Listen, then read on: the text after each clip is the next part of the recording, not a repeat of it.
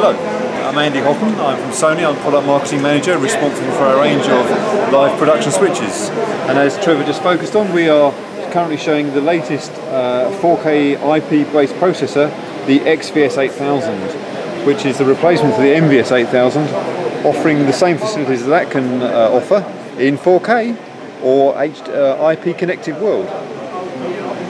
One of the real innovations on this processor as well is its new frame memory system.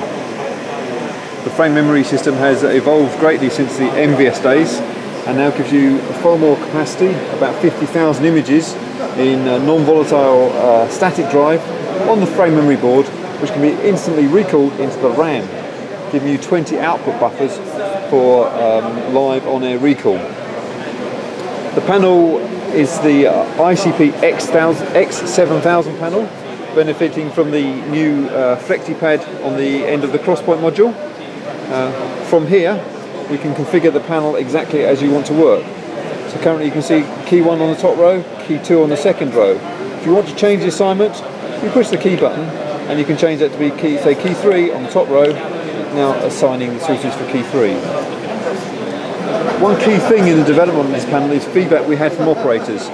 We had meetings with various operators in Europe and around the world, and we took their feedback on board in designing the new panel. And certainly some of the feedback in terms of legible displays has been incorporated in the design of the panel. The crosspoints themselves, they can have 3 colours on the source buttons, and you can set that from an infinitely variable colour palette to divide up your sources. The crosspoint display is an OLED display, and up to 12 characters of names can be displayed on that crosspoint. Another change on the previous MVS 7000 to the XVS 8000 panel here is full access to 8 key control.